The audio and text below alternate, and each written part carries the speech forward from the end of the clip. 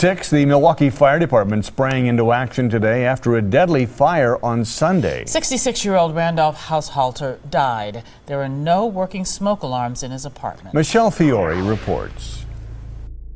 Take a look at this number. If you live in Milwaukee, 286-8980, that's the number to call if you need help with your smoke detector. So far in Milwaukee, we have lost 7 lives due to fires. Could this number potentially save an 8th?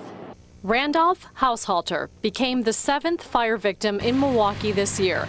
Investigators believe rice boiled over on his stove Sunday and caught fire.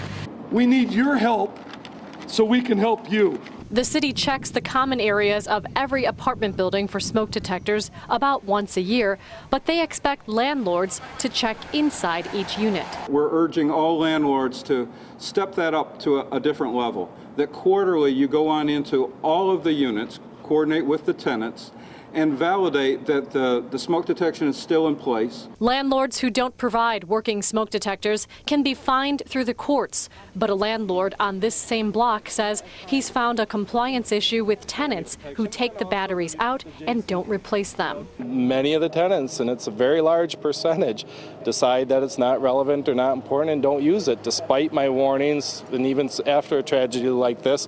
This is the smoke detector contract the landlord has each tenant sign, but it's up to the tenant themselves to contact the landlord if that smoke detector stops working.